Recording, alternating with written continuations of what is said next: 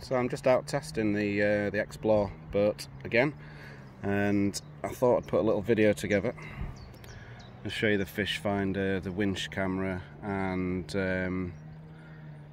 the autopilot. So this is the Xplore bait boat. Now it's uber small, lightweight, compact, twin hopper, lithium battery, efficient bait boat.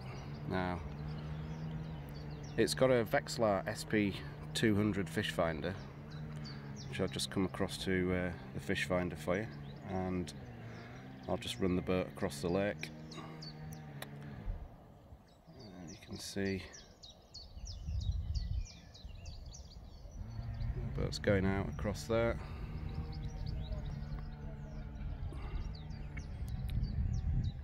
And that's your fish finder, which is the vexilar. Nobody really knows too much about the vexilar, but I can tell you this, for a budget fish finder, this is absolute quality. It is brilliant.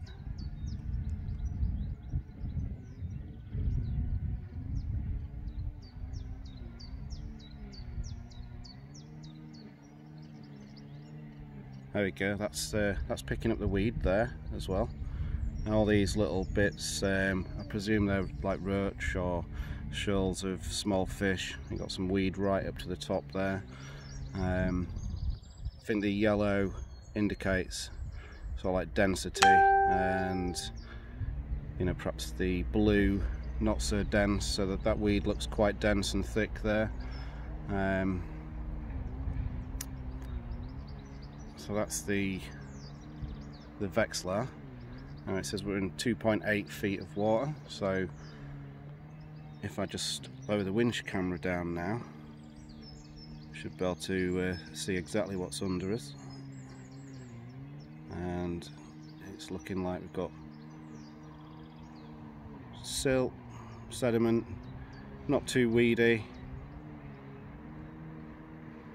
and 2.6 feet of water. So I'll bring that back up. And you can see on the vexilar, where I put the camera down, comes down and comes back up there, and you can see on the bottom there is loads of, like, you know, clear. I think you can zoom in on this somehow.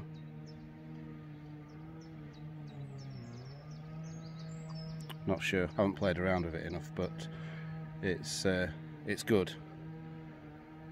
Now, somehow, if I can get this to play ball, I can put the autopilot on now.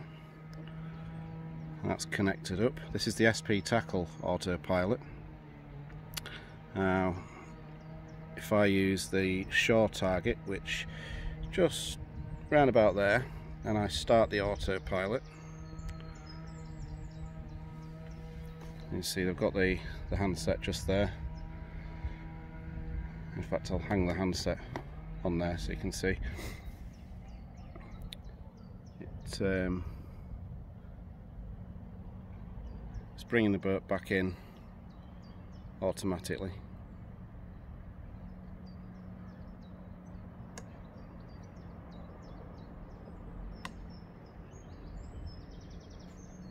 Let me just do that again. Ah, that's because the boat is at the target. So if I go to, how do you do this? Stop the autopilot, find your target. I've got a little spot saved there. I'm going to use that as a target. Done. And start the autopilot now.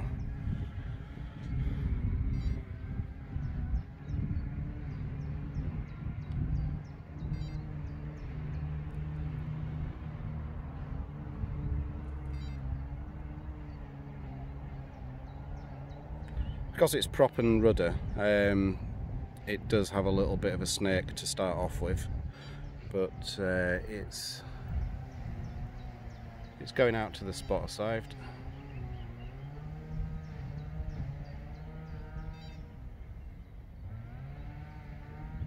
it should be stopping anytime soon there.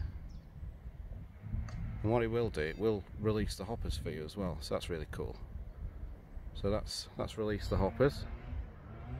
Now if I come back to stop the autopilot, click shore, start the autopilot. Zoom back in over there for you.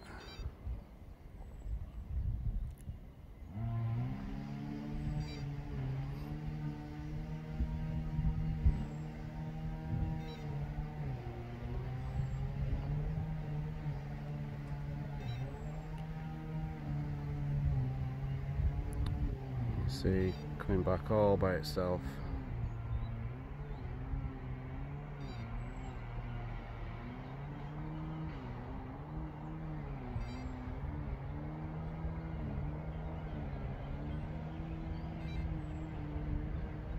Still coming.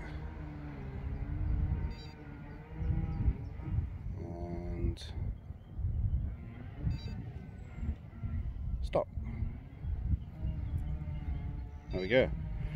So back to the handset now, and reverse. I'm just in manual control now. It's lovely and quiet, and it turns on a sixpence as well, which is cool.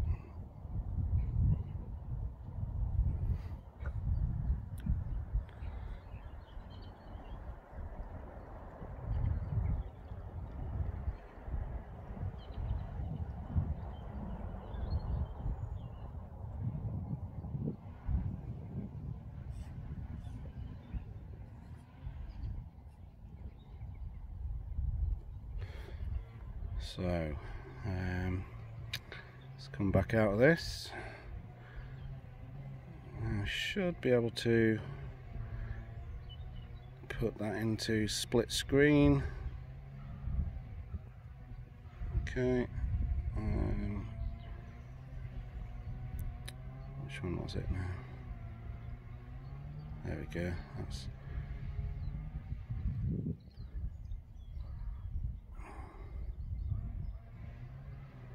right. I'm still trying to work this out myself.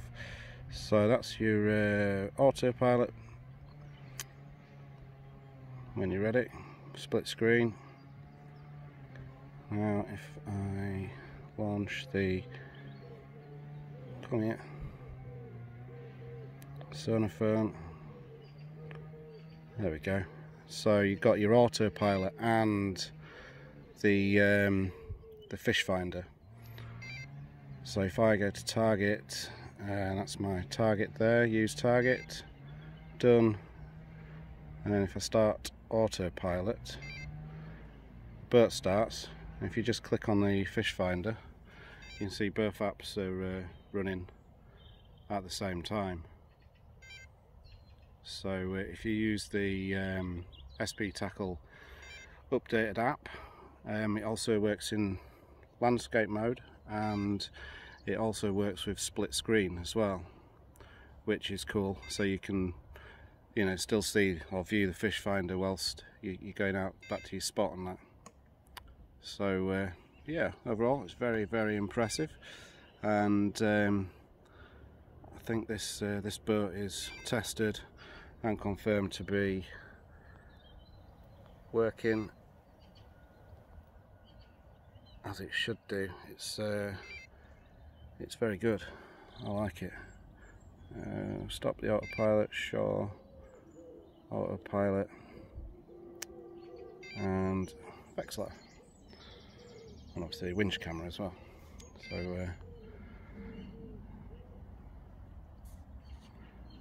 let's bring this back in.